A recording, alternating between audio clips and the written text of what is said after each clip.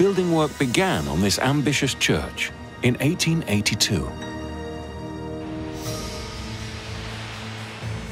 Workers first built on the foundation of a traditional Gothic crypt. The temple's nativity facade, with its 330-foot-high bell towers, were finished in 1936. It's taken over 50 years to build the epic Passion facade. Then construct the vast central nave, vaulting and transepts, to form the launchpad for 6 mighty towers yet to be built.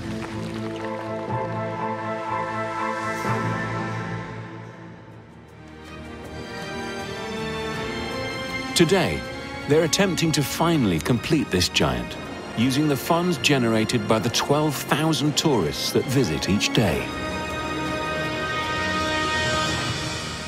Following in the footsteps of generations of architects before him, Chief Architect Gaudí has been building up his dream team in the race to finish. When I started my work here, only there are 6 people in the office. Now, 40, because it's a big project, unique. Gaudí's biggest challenge: complete the basilica with barely any plans. Sagrada Familia's original visionary architect, Antoni Gaudí, died almost 100 years ago, and few blueprints have survived. It's a great engineering mystery.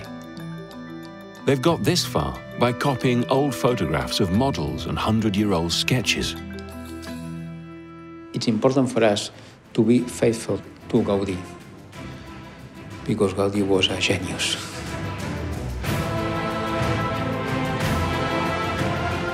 Gaudí was a true architectural maverick, pioneering unique geometric forms, inspired by the nature around him: trees,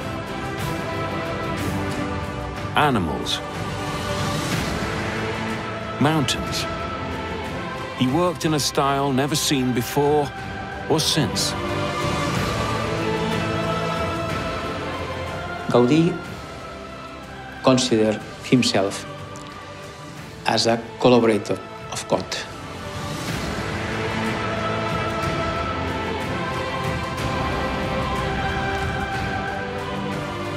The architecture of Gaudí is architecture with life, with natural forms, with color, different from another architecture.